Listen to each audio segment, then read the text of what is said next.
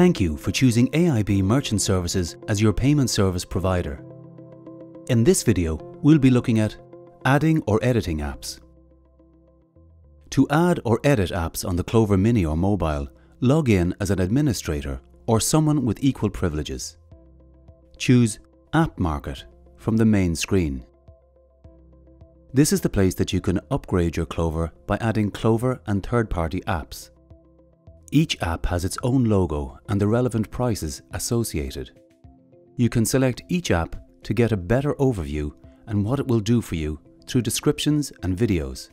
Some apps have different subscription packages, and once you select an app, it will be available across all Clover devices on that merchant ID.